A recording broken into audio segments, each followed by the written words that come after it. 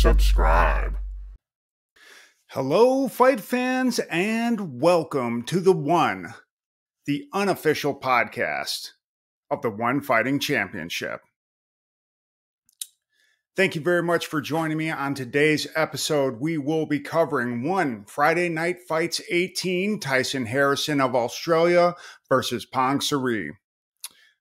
Now, you might have heard that there weren't any fights going on this weekend, and that's just simply not true. Of course, we had one Friday Night Fights. We also had UFC Road to UFC, which I'll be going over in a separate episode that's going to come out in a couple of days. But I've got coverage on both of them.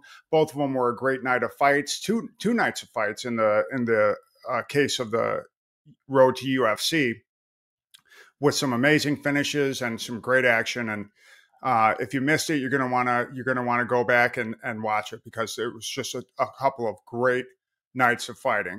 So that's my recommendation to you. Now here's what I need. I had to get UFC Fight Pass to watch Road to UFC. $85 for the year. I don't know what else I'm going to watch on there, like grappling tournaments with Anthony Smith in them, maybe. Who knows? We'll see. But that's an expense for the show. I do that for you, so you could get this awesome content. I've got a podcast hosting site that's $40 a month. I got a video hosting site that's $20 a month. I gladly spend all this money out of pocket. Gladly do it. And all I ask in return is that you take that greasy little paw, you put it on the mouse, you scroll over to that subscribe button, you click it, you go over to that like button, you give it a thumbs up or a thumbs down. I'm more than happy with that. If you give me a thumbs down and you tell me this is the worst garbage you've ever seen, that helps me a lot too. So either one. And then ring that bell. And when you're around all of your friends at the local watering hole or the local Buffalo Wild Wings, tell them, hey, the one is the greatest podcast I've ever seen. The host is damn sexy. He's hilarious. And he gives excellent critical insights into the fight game. That's all I ask. And then someday, because of that, I'll be able to become a rich podcaster. I'll be worth millions and millions, possibly billions. Who knows? Who knows what the future can hold? And it'll be great, because women will lust after me like they do for Ariel Helwani, and men across the world will respect me just like they do Brendan Schaub. And that's all I want in this world, and millions of dollars. So if you could, like, subscribe, help me get those numbers up. Let's grow this thing together, people. You know I love you. You love me. Let's make it happen. All right, enough talk. Let's get down to business. Our cider of the episode is not a cider at all, because I got news for you. Your boy's on keto. You can only see the top half. I know the top half looks great, but if you could see down like another 6 or 8 inches, it's a train wreck. So we're getting on that keto. We're gonna crush out this keto. I'm trying to drop, going to Greece in like 2 months. So I want to drop a couple pounds. So I'll be probably doing seltzers for a while. This is Arizona Ranch Water, Agave Hard Seltzer by Huss Brewing Company. And it's Arizona Tangerine, 95 calories, 100% real lime juice. And for those of you who don't know about ranch water, it's kind of like seltzer, except it's got like a salty taste, almost like a Corona. That's pretty good. I like it.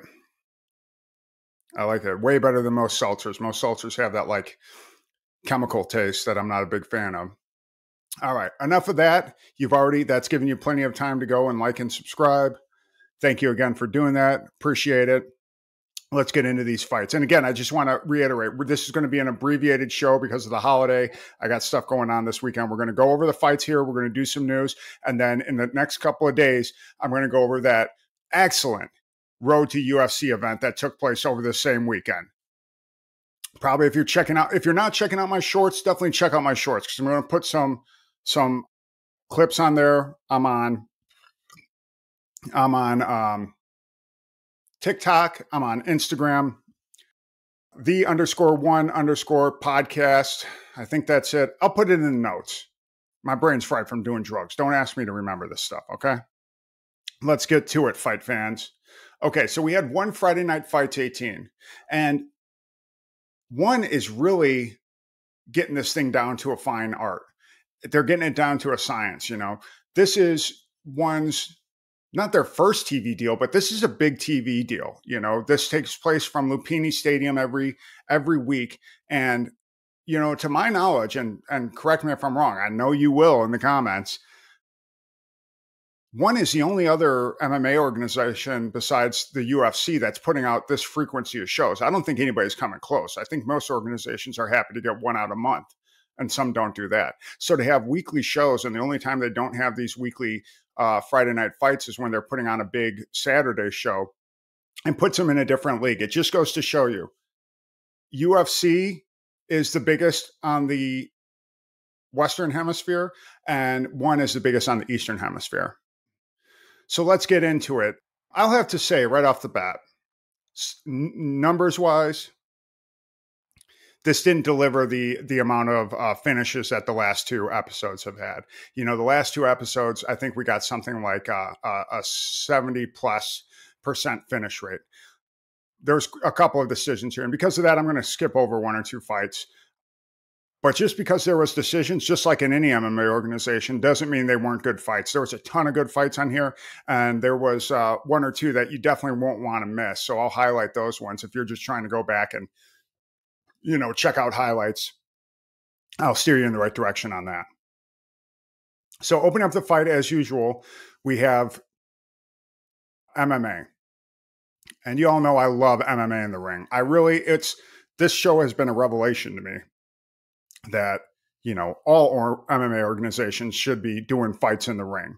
You know, it prevents stalling. It prevents guys from pushing people up against the side of the cage. And I know what the argument against that is going to be, is that guys get tripped up in the ropes. Well, watch one Friday Night Fights. That rarely happens. And when it does happen, guys are able to work their way through it. There's very rarely in these ONE FC Friday Night Fight MMA fights are guys caught up in the ropes where they have to stop the fight and reposition them. It's not like the old Pride days. The Pride ring was different. It was like a boxing ring. And if you look at ONE's ring, they have a rope that goes along the bottom, and then all the ropes are reinforced going up several places in the rope. So it is like a solid structure, just not a structure that's solid enough to push somebody up against for 15 minutes. So that's the reason why I think, you know, it's different and it works so well. And there's so many advantages. You could see better. You know, the judges could see better. I don't know if any of you have ever been ringside at a UFC event. I've certainly never been ringside, but I've been pretty close before. And it's hard to see, you know, the uprights are in your way, the camera guy's in your way. Most of the time when you're looking at the ground game, you're watching on the monitor.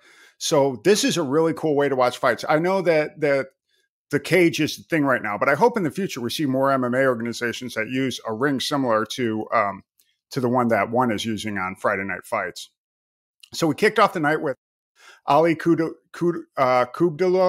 against Richard Godoy. And Godoy hurt Kubdullah in the first round and dropped him with a calf kick, which makes me wonder, you know, this is an MMA fight that's happening in Lumpini Stadium. Most of the fights that are going to be going on are Muay Thai.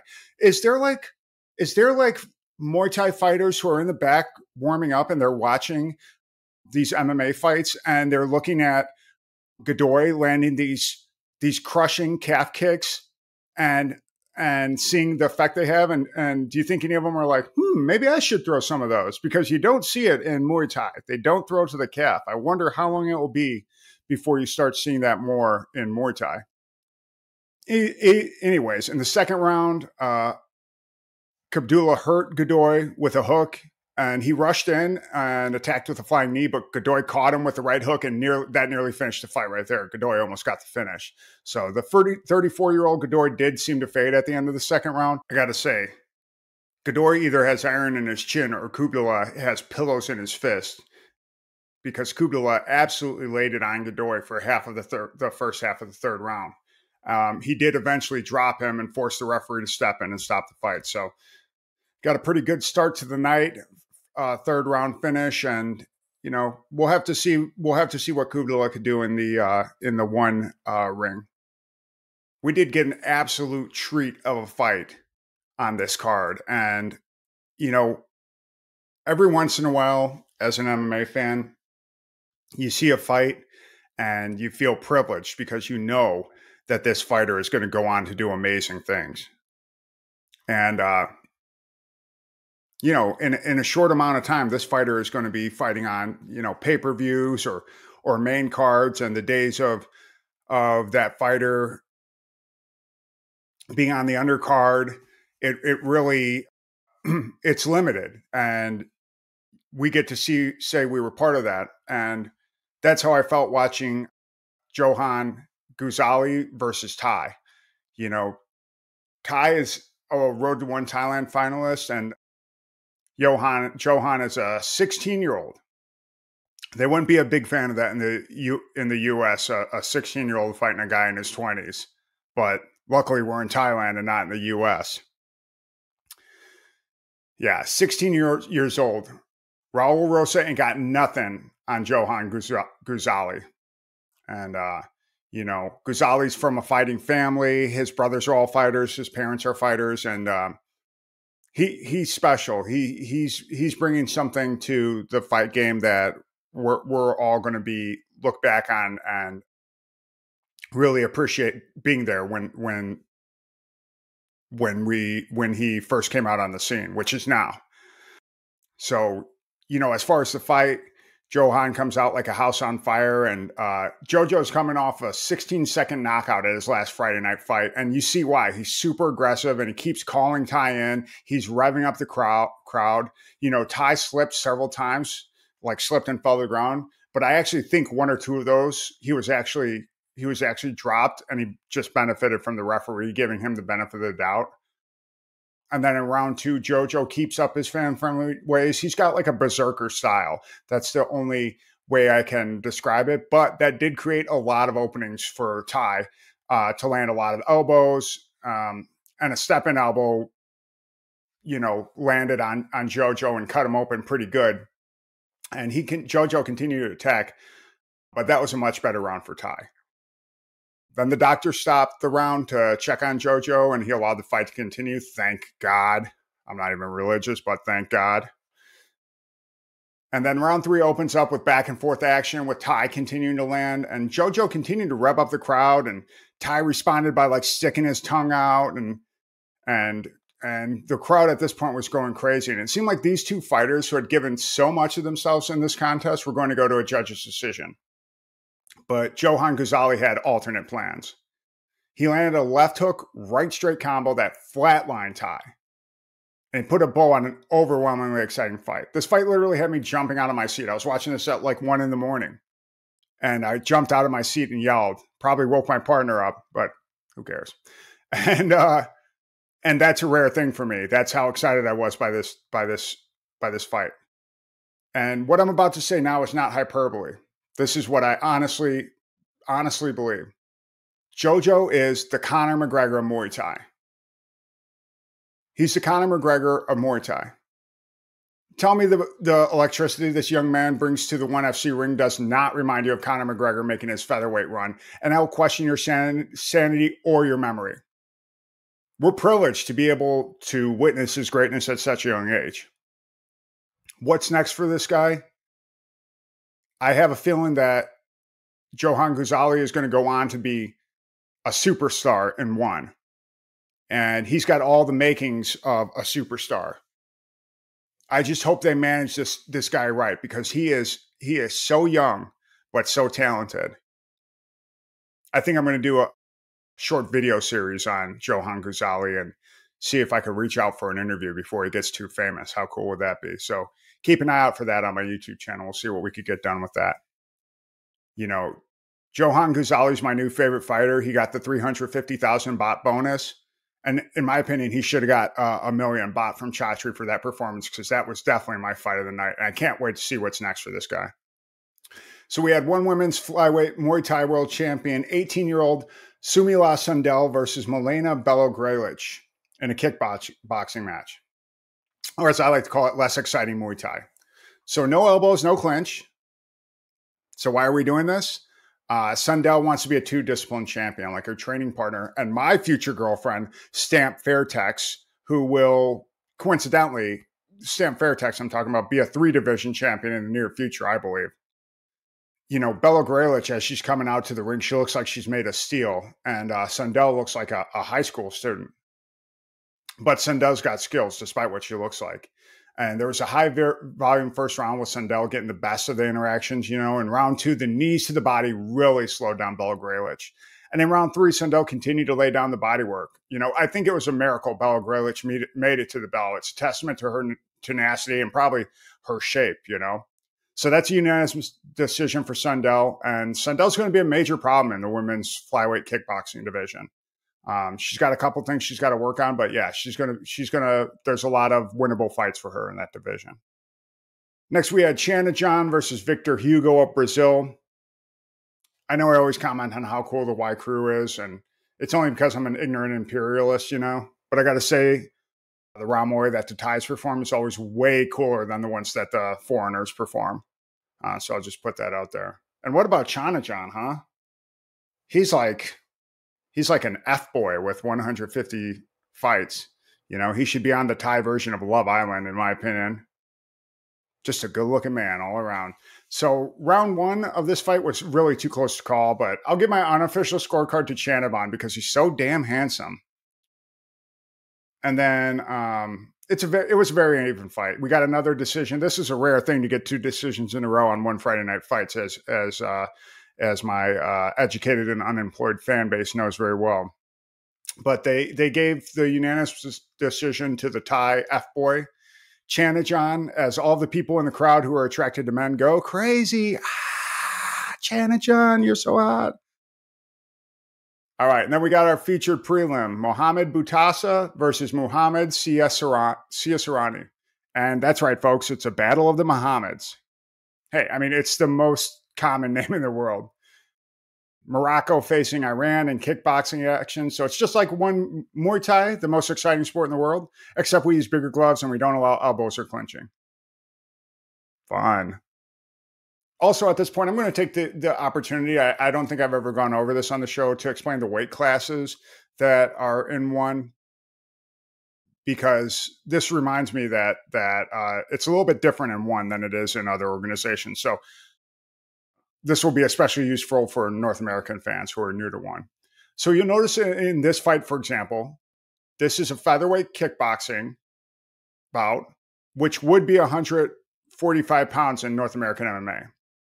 But the fighters in this bout weighed in at 155 pounds, which would be lightweight in North American MMA. And this is because one does not allow weight cutting. So the name of the weight class the fighters are fighting at is what they would be fighting at if they were cutting weight. It's meant, I think, to give parity and point of comparison to North American MMA fighters and to make it easier for North American fans to understand what they're seeing. But I think it actually makes it a lot more confusing when you're seeing this is a featherweight fight and the guys both weigh in at 155 pounds. So not the easiest thing to understand, but that's why they do it that way.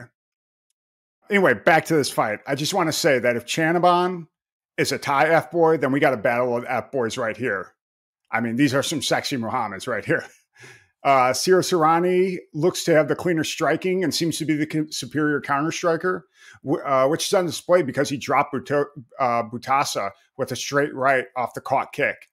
And Butasa took the full 8 count and came back hyper aggressive to try to get that one back, but it only seemed to open him up for more strikes from Siasarani. And Siasarani, feeling firmly in the driver's seat in round 2, even dropping his hands and allowing Butasa to land several free shots with seemingly very little effect on Siasarani. So Siasarani came out in the third, ultra confident, and that confidence opened him up to some knees and kicks from Butasa. Now, we have all heard the term take one or two to give one, but what Siasarani was doing in the third round was not what they meant by that. You know, still, these fighters both had the warrior spirit, and that was on display in this ultra exciting fight. And Siasarani knocked down or caused the slip by a push kick, I should say.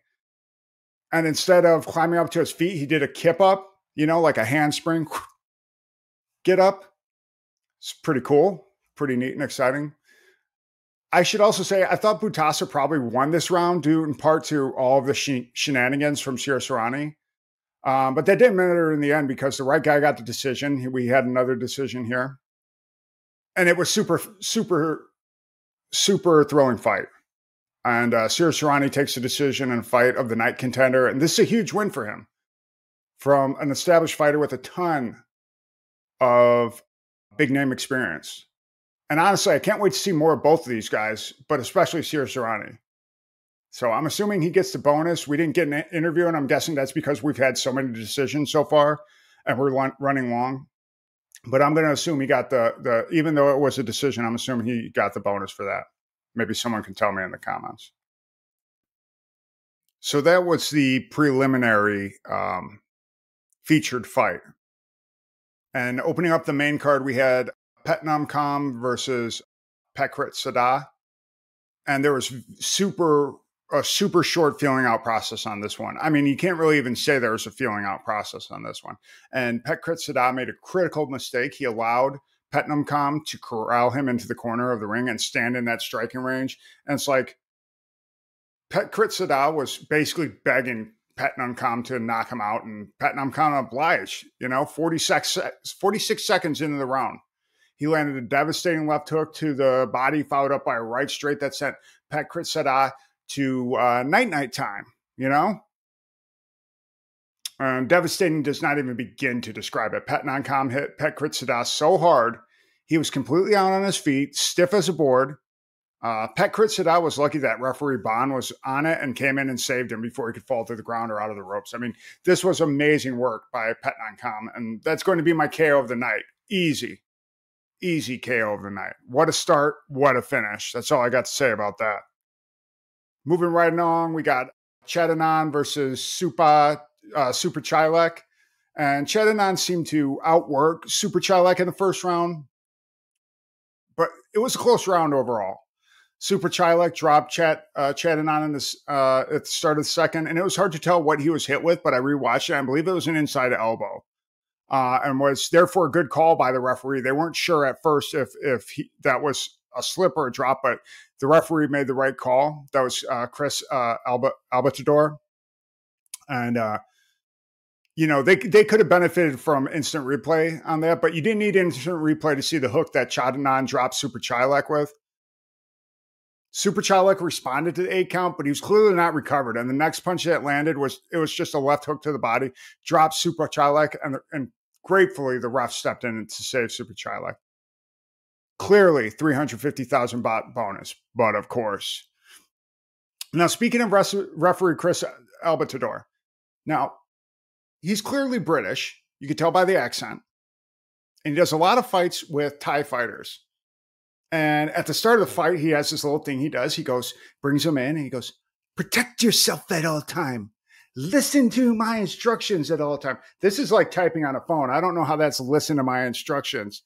We want a good, clean fight. I don't know which one that is. Touch gloves. Okay, so that's cool that he's pantomiming. I appreciate that. But there was twice in this fight where the guys had a standing 8 count, and he tells them, gloves up. Well, I'm pretty sure Super Chilek and Chedinan do not speak English. They don't know what gloves up mean. And so I'm just wondering, would it kill this guy to learn like a few phrases in Thai? I'm assuming he lives in Thai, or at the very least, he's at every single one of these fights, so he's at least spending a couple days. Maybe you could go over to referee Bond and say, hey, Bond, how about you teach me a couple of phrases in Thai so I don't have to do sign language with these fighters and they know what I'm saying? I mean, I think this would cover it. Protect yourself, listen to my commands, good, clean fight, touch gloves, stop, go, and most importantly, hands up. That's like just a few phrases.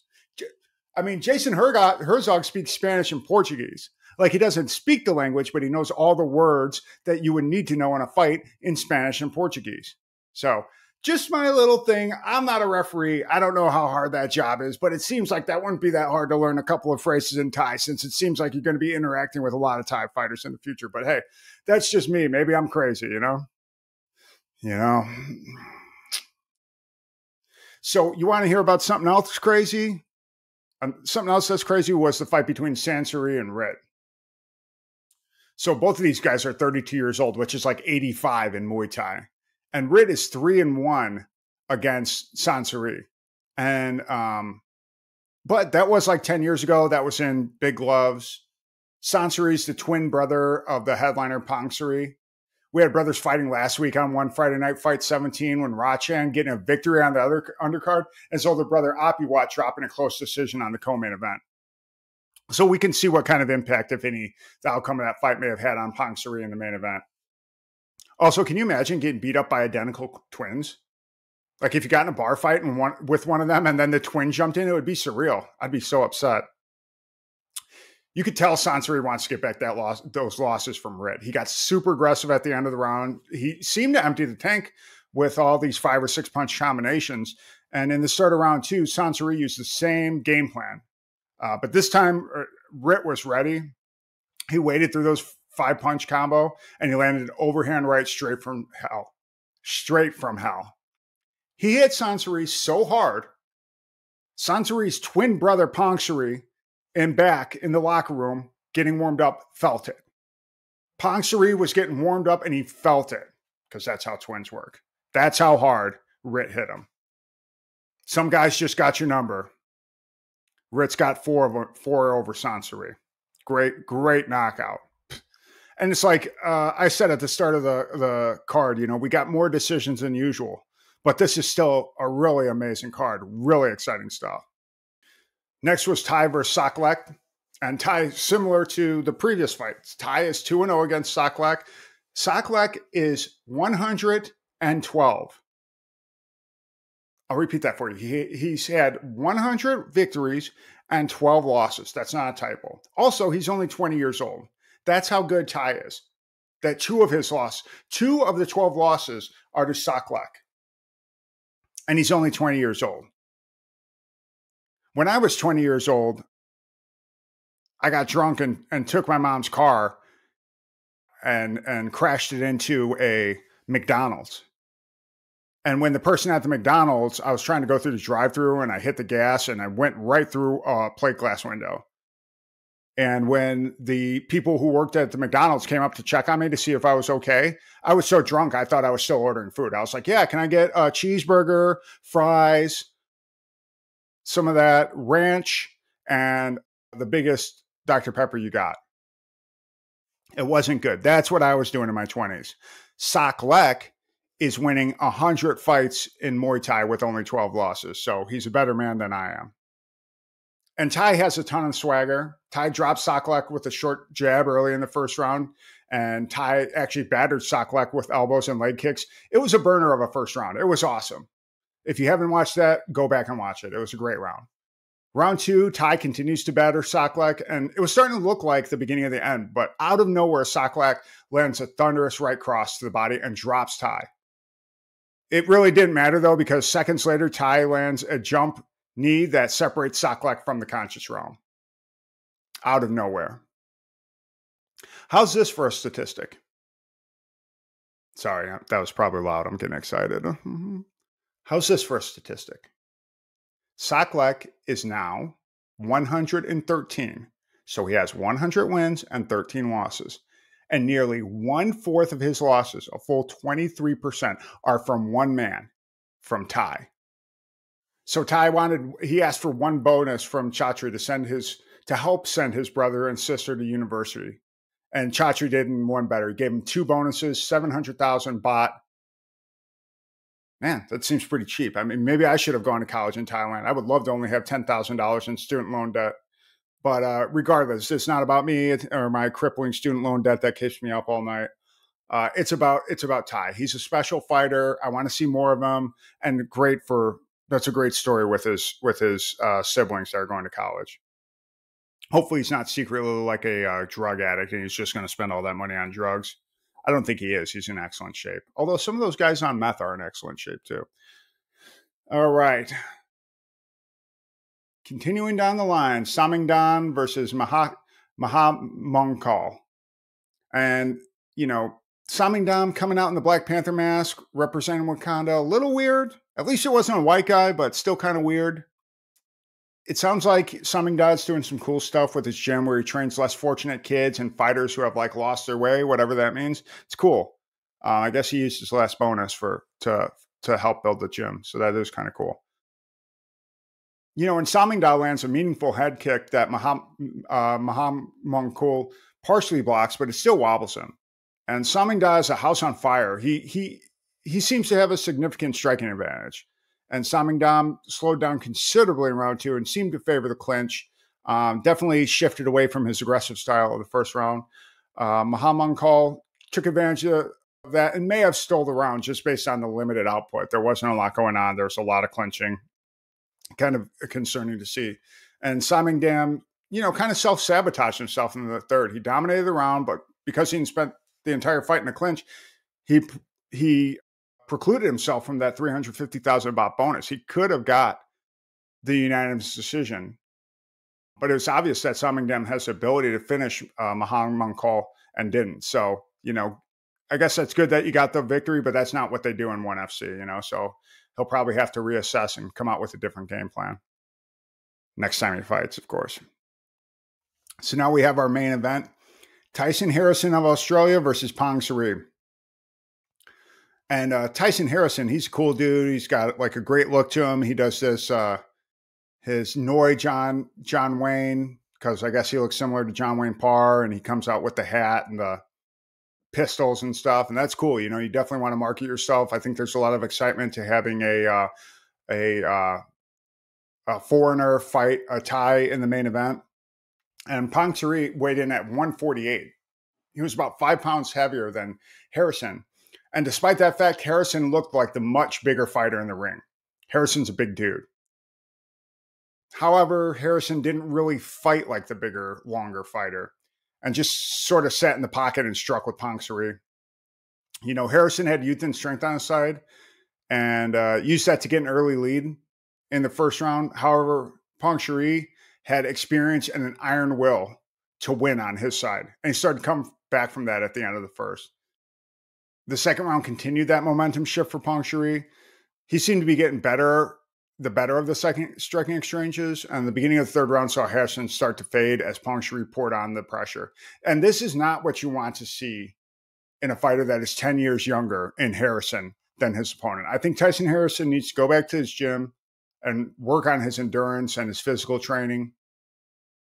It was a great fight overall that went to the judges' decision, with all 3 judges giving them the unanimous decision to PONGSIRI. He also got a 350,000 baht bonus for this fight. It was a great fight overall to cap off another exciting night of fights. And then we found out Tyson Harrison got the bonus as well. I don't know if I agree with that. I mean, good for him. I'm not trying to take away from that. It was a great fight, but PONGSIRI was clearly the better fighter. If I was PONGSIRI, I would have felt like, hey, if you're going to give him a bonus, you should give me 2 bonuses because I beat him. So in this fight, we had 6 decisions and 5 KOs. Extremely unusual for one Friday night fights. Just a 45% finish rate. But still, I think it was an exciting night of fights. We saw some great KOs, and a lot of those decisions were really exciting. Like the main event was a decision, but it was quite exciting. So we've got some more great fights. Again, every weekend we're doing fights with one. I'll be covering that in the next episode. Again, this is kind of a special abbreviated episode because of the holiday and because I'm doing some traveling. I'm actually going up to, for those who don't know, I'm in Arizona and I'll be going up to Flagstaff. For those of you who don't know, let's get a little personal here. For those of you who don't know, I used to be a motorcycle mechanic for years, and I worked in Vespa dealerships all over the country. And this weekend there's a Vespa rally that's going on in Flagstaff, Arizona, and I actually live in Phoenix, Arizona, so I'm going to be going up to Flagstaff for a couple of days to hang out with the scooter nerds and have a good time and drink and not think about podcasting. So we're going to do an abbreviated episode today. This all you get today is the coverage of the one fight. I'm going to go over a little news, and then early next week, either over the weekend or early next week, I'm going to be covering the UFC Road to Shanghai. So I watched all of Road to Shanghai. When I agreed to cover Road to Shanghai for you, my loving, unappreciative fans, I didn't realize it was 8 hours of fighting. But hey, I'm not complaining. I mean, I am, but whatever. You should just know that. Like, subscribe, ring the bell, tell your loser friends. But I got that. I got my notes. I got it covered. I'm going to make a video for that, put it out there for you. Make sure you spread the word. And in the meantime, if you haven't watched UFC Road to UFC Shanghai, do yourself a favor and watch it because it was killer. It was a great night of fights. I highly recommend it. And that way you could be all caught up and I'm not having to give you this news firsthand. All right, speaking of news, let's get into some news here. So this came across my desk, so to speak. UFC Hall of Famer BJ PENN makes outlandish claim about CTE. BJ PENN making an outlandish claim? I'm intrigued. Let's read on.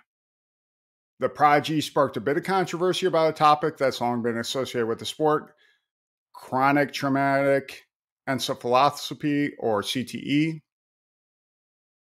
Someone was trolling BJ out there. BJ must have said something about COVID or something, and someone said CTE kicking in hard lately. And BJ PENN replied, "What is CTE again? Did Ali have that? What about Jim Brown? Did he have that? CTE is as fake as the coronavirus." Oh, I just have to say, I completely agree with this. I mean, sure, did BJ PENN have coronavirus twice? Yes, he did, but it is fake. I mean, at least that's what BJ PENN says, you know, and I trust BJ PENN. BJ PENN was one of the best fighters ever. He was the first North American to ever win worlds in Brazilian Jiu-Jitsu. He got his Brazilian Jiu-Jitsu black belt in 3 years. So we can take medical advice from BJ PENN. We could take it from BJ PENN. We can trust him. He's trustworthy, folks. And this is definitely satire. So don't take this video down because I'm talking about coronavirus. This is satire and not to be construed as medical advice. But BJ PENN knows what he's talking about.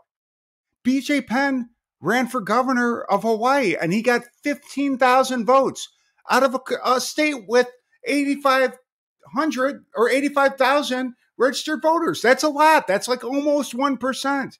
Okay, BJ PENN is trustworthy. And if BJ says coronavirus is fake, even though he got it twice, and CTE is fake, even though he clearly has it, then it's fake. That's all you need to know. Okay, I don't know why people are making such a big deal out of this. BJ PENN is just taking facts and relaying it to you. BJ PENN almost became the governor of Hawaii. I mean, did he run for governor on the Republican ticket in a state that hasn't elected a Republican governor in the last 25 years? Yes. But if BJ PENN would have won the preliminary election, he would have definitely been elected governor. And then he could have made the changes he wanted. For example, he could have taken care of coronavirus the way he wanted to. According to BJ PENN, he said, "We will get rid of all vaccine passports. Hawaii will be a vaccinated with aloha and unvaccinated with aloha policy for everyone. If only our leaders in Washington, D.C. could have these clear, non-confusing, straightforward views on policy, we'd be so much better. Thank you, Governor BJ PENN." Now, was BJ PENN on a 7-fight losing streak prior to being released from the UFC after a video of a bar fight showed him getting knocked unconscious by some guy in the bar? Yes.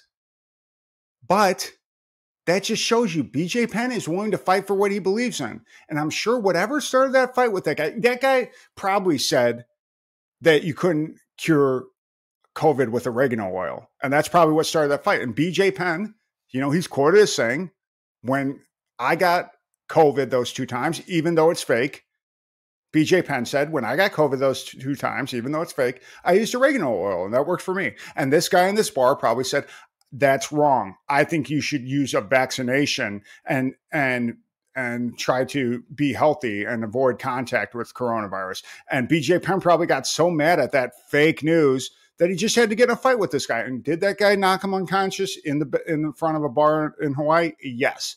But BJ Penn's going to fight for what he believes in. Now, was BJ Penn issued a restraining order after the mother of his children accused him of years of physical and sexual abuse? And was he investigated on suspicion of DUI that same year or a year later following a single car motor vehicle crash and subsequent blood alcohol tests in his hometown of Hilo? And the year after that, was Penn caught on video being placed in handcuffs by police on suspicion of DUI following a reckless driving complaint? Yes. Yes, he was. But I got news for you people. That's not from CTE. Why? Because CTE is not real. How do I know? Because BJ Penn told me so. And BJ Penn used to be a really good fighter. All right, that's it for this episode, folks. I hope you enjoyed this. I hope you enjoyed that last little bit about BJ Penn. You know what I'm going to ask, you know.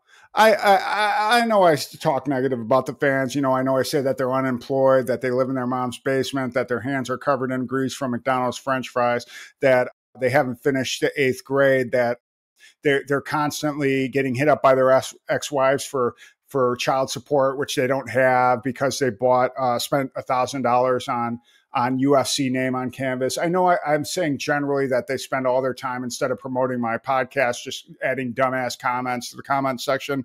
But despite all that, I want you to know that I love y'all. And you're just the greatest fans a guy could have. And all I want in response for that is a like, a subscribe, and, you know, maybe tell your friends, you know. I mean, I know your friends don't have money that they could send me, but they could send me a like and a subscribe, and that's free for them. So it's great. It'll work out great for everybody. So go ahead, like, subscribe, share, tell all your friends, and let's grow this podcast together. Let's show them what independent MMA podcasting is all about. And then you could say, hey, I was there early when the unofficial podcast of the One Fighting Championship. I guess I should get that down. The unofficial podcast of the One Fighting Championship first took off and became the most successful podcast in America. Until next time, I'll catch y'all on the flip side.